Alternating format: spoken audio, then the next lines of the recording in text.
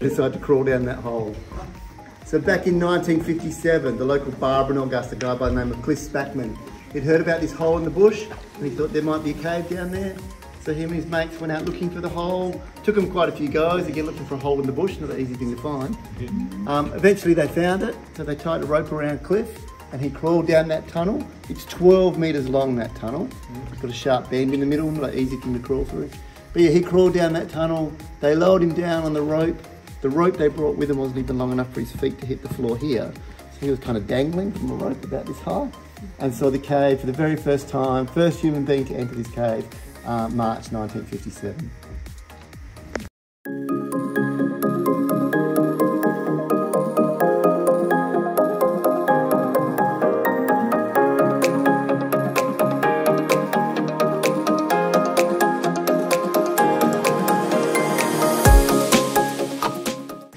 And see, can be formed into the crystal? 6 weeks. It's got, yeah, that drop's sort of hanging there, but there's no sun to dry it out, no wind to blow it. And see this one here, that's taken 70 years to get that one. So really? Yeah, so you know, that one there's probably a human lifetime. So that takes a human lifetime, that little bit there. So yeah, when you look at something as big as that over there, yeah, how many human lifetimes or something like that? That's amazing.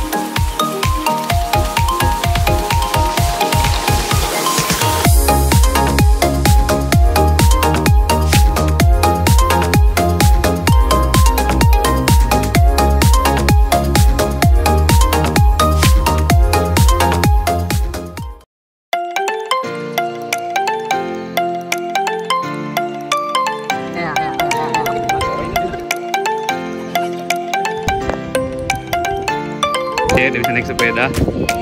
Iya.